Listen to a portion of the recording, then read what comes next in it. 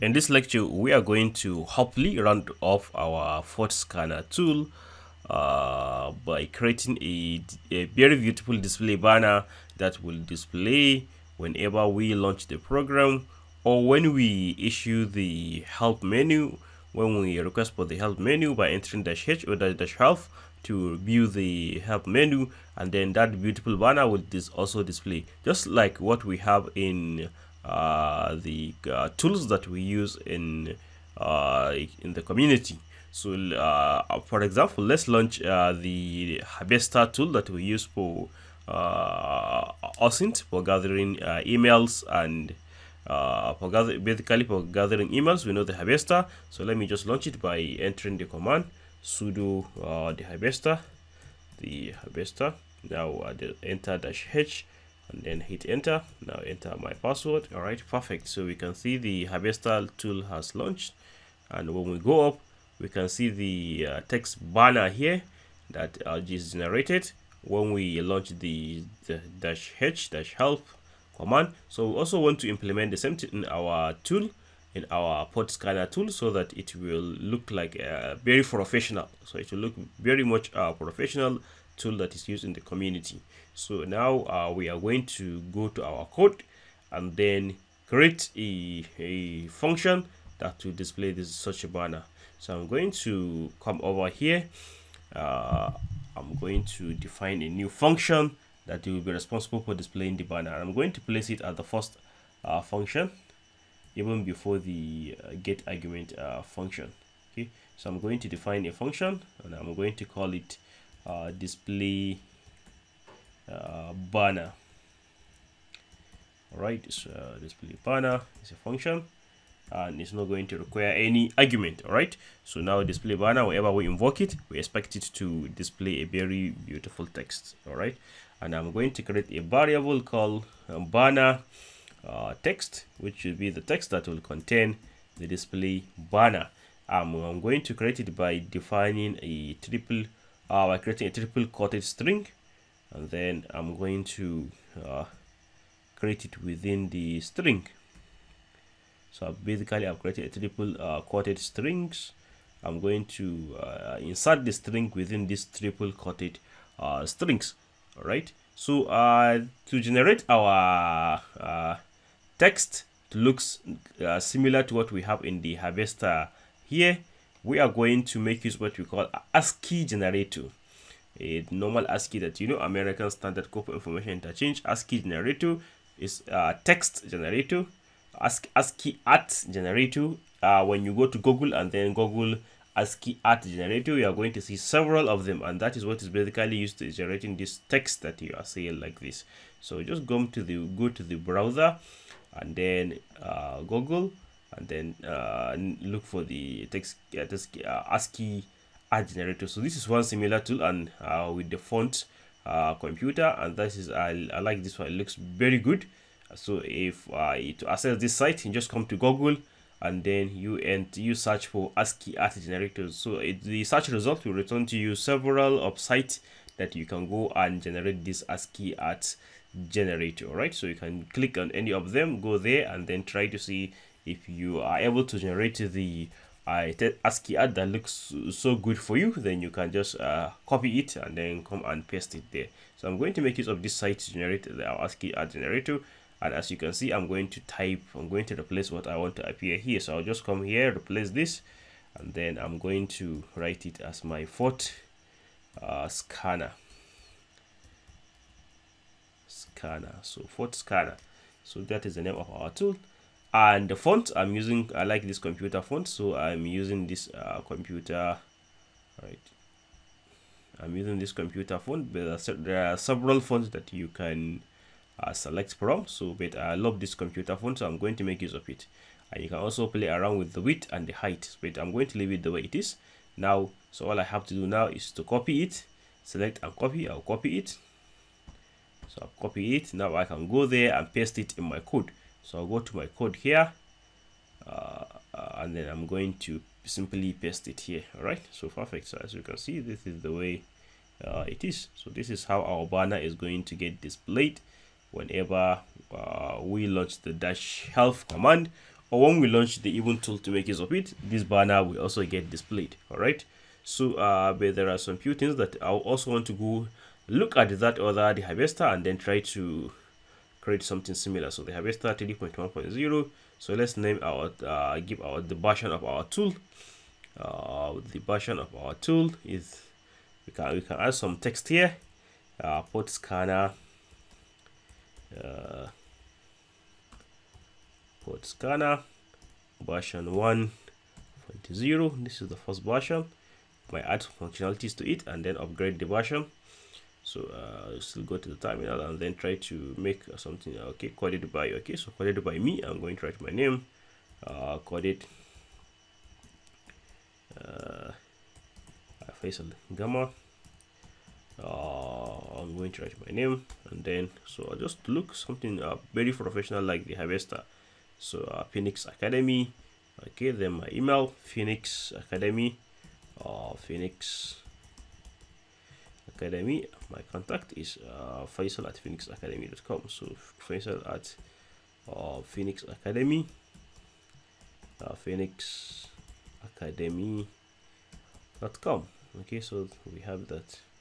We have been able to achieve that. All right. So this text will get displayed whenever the user enter -h -help command to see the help command, or when he decided to launch the application, just as we have it here. All right. So I'm going to move it up. Okay, and then within the function, I'm going to print it so that whenever any user that invoke this function, he's going to get out this banner printed for him. So I'm going to print.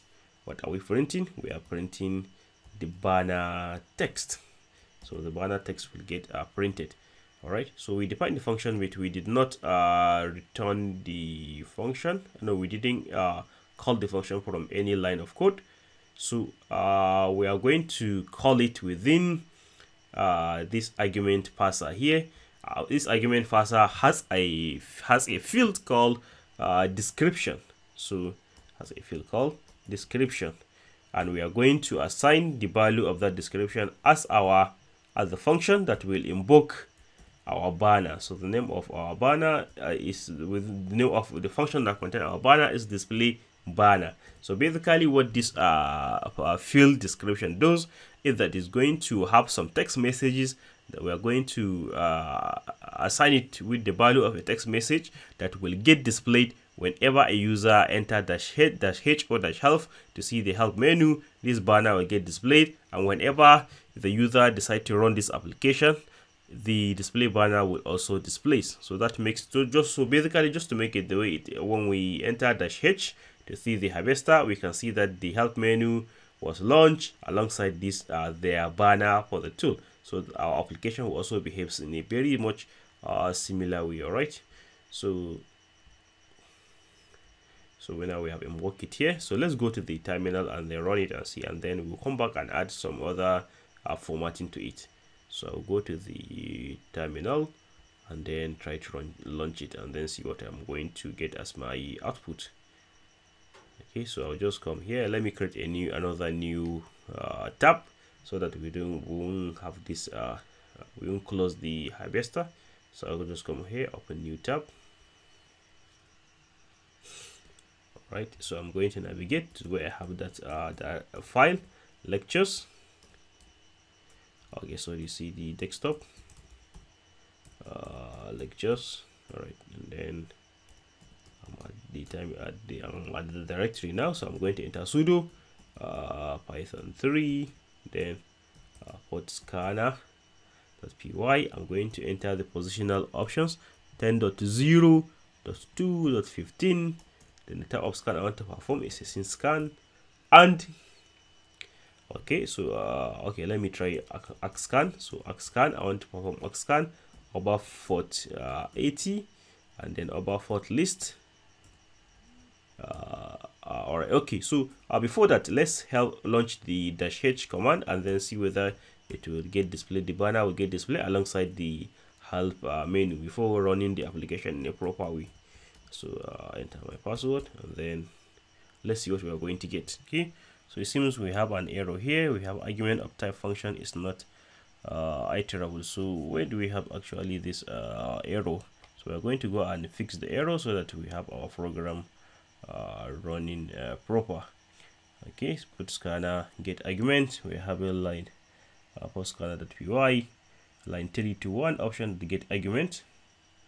All right, option to get argument line 3 to 1. All right, so we're going to go and see where the error is and then try to fix it. So the error issue that we seems to have is this display banner here. This is a function call, so it has to be, we have to follow it with a open parenthesis, okay, so that it will invoke the display banner function, and the display banner function, remember that we ask it to print the text for us, so it's going to basically print banner.txt, which is the text that we have here. All right, so I'm going to go back to the terminal and then run this program, and if there's any problem, also try to come over and see how we can fix it. So I'm clear the terminal and then run and see what we are going to have as an output. All right, perfect. So we are able to get the help menu alongside the banner that we want to have displayed. So we can see our banner, put scanner, for scanner version 1.0, Kwadeva Faisal Gamma, Phoenix Academy, Faisal at phoenixacademy.com. So perfect. So but we will go over and make some little improvement to it so that it will also display in color, just as we have the harvester here display in a color. All right, so in a very colorful banner, so we also have all the hair also colored. All right, so luckily for us, we know how to use colorama, so we go over and make use of colorama and then try to format the text so that it's going to have a very beautiful color. So since it's come with yellow color, let's make use of yellow color to also display it. So I'm going to make use of string format, and then so I just come here and type F, and then this is a string. I'll pass this as a string, but then pass this as a variable. I'm going to make use of a brace so that the actual value of the banner.txt, which is the variable, the value will be replaced by this banner.txt. And then I'm going to make use of my color now. I'm going to, inside my color, I'm going to make use of yellow. If I'm going to make use of yellow, and then after displaying the banner.txt in yellow, I want it to reset and go back to the default colors of the terminal. All right, so if I haven't defined yellow, I have to go to the colorama where I define colors and then also display yellow. So I don't have yellow, so I'll come over here and then enter yellow, and then we have it. So we can also define it for full.yellow, yellow, right? So we have yellow. I'll save it and I'll go back. I'll launch the program again. All right, so let me save it, and then so we go to the terminal and then run the script again. I clear. So then I just want the help menu and then see whether our banner is going to be printed in yellow color, just as we coded it right now.